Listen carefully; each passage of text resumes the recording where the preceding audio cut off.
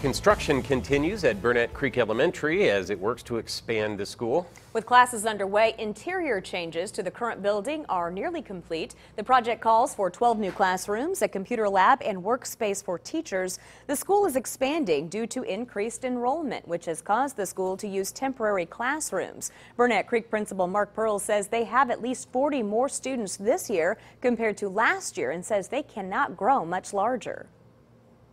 When we do open next fall, we'll have a little bit of room for expansion, but we're just shy of 700 students this year, and if we had more classroom space, we would probably have hired more teachers this year, but we're pretty full.